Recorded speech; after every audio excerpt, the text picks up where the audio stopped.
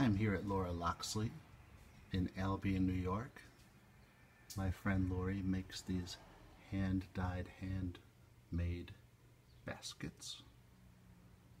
As you can see, they're very intricate and stylish. You can use them to put your jewelry in, your soaps, your coins, yarn.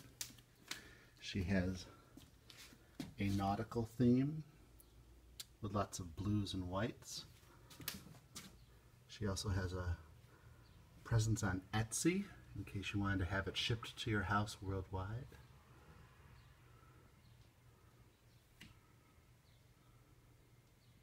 Let me show you some more. Here's one with an anchor on it. Some cool blues and tans and whites. Then if you're into sewing, this one looks like it'll sell quickly. Unique embellishments. You need a basket to put glasses in or napkins. She also comes up with some cool denim style looking baskets here. And some neat magnets. Silk scarves. That's the name Laura Loxley. Here we have Anya's scrunchies, lanyards and key fobs. Very nice. What does this say over here? Handcrafted by S. Mills, Auntie's Crafts and Creations.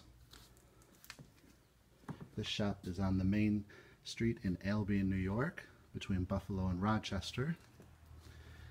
I know Easter's passed this year, but if you want to get a head start for next year, some very unique baskets for Easter time or in general. Some beautiful colors. These are wine glass lanyards, handmade. You can walk around with a wine glass attached to yourself if you really want to drink up. And here's the front window she has. And some more baskets. These are smaller ones. This would be good for change when you come home. Put your quarters, nickels, and dimes in here.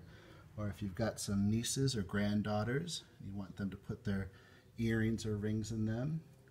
There's some fun ones with mermaids and other little embellishments. There's a little dolphin. As you can see, she's got a very nice shop here in Albion, and I hope you can check her out on Etsy as well. It's Laura Loxley.